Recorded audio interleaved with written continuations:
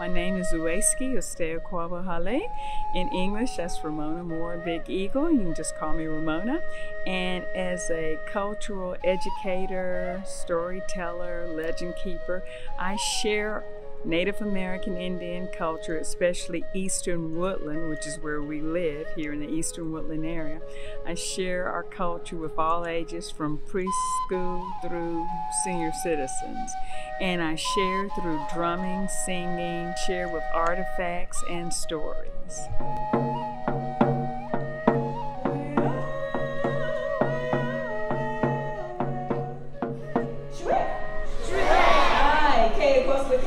It is good to see you. I'm a legend keeper, a storyteller, and I'm here to share my culture, Native American Indian culture, indigenous culture with you. 20-some years ago, because my daughters wore these in their hair. This book tells the story of our creation. And it tells, I'm sure you've probably heard people refer to where we live as Turtle Island, but most people do not know the story of why it's called Turtle Island. The weathermen always prove that this story is true. And let me explain what I mean. Now, you all have been sitting here for about, let's see how many minutes you've been sitting here.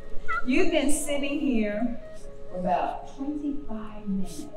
And every now and then I see you kind of moving around like that, right? Because you know, you've been sitting in one spot, so you're making yourself comfortable, right? But guess what? That turtle is just like you. And every now and then, because that turtle's been floating in the water in that same spot all these years, every now and then that turtle will stretch out his long, leathery legs and neck. But when he does, the weathermen say earthquake.